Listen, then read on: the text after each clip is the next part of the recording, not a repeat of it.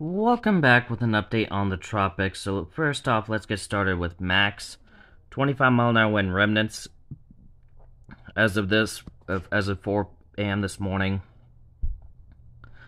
Yeah, Max is done. But it's gonna get sucked into this invest area and probably mess with the chances of that thing forming. Bacone models with what's left. And wins, yeah, Max is done.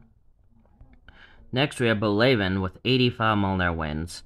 As it goes through the Mariana Islands, it was 80-mile-an-hour winds as it passed through.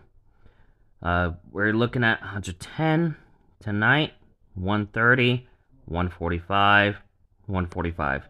Cannot rule out a brief super typhoon in this area, but is forecast to weaken from that point. 130, 110, and 85-mile-an-hour winds through the 15th.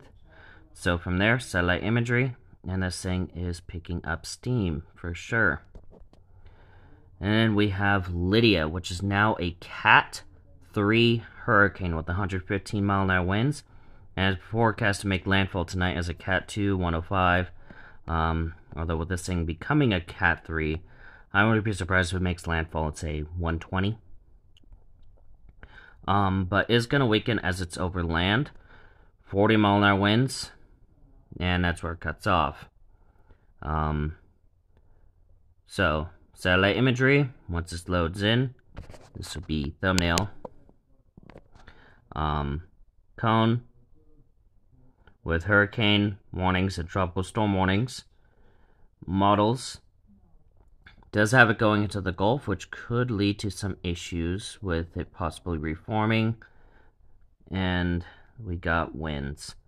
So, from there, we have, well, nothing else forecasted to form in the Pacific. But at the Atlantic, we have Invest 92L with an 80% chance of forming over the next week, and 93L with a 30% chance of forming over the next week. So, with that would actually be it, but this thing here might get tagged, so do keep that in mind.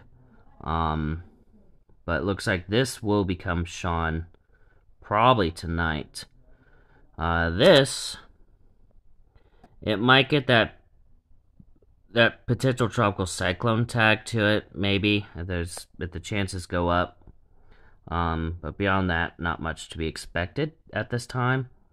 But yeah, that's about it. Stay safe out there. See you in the next video. Bye.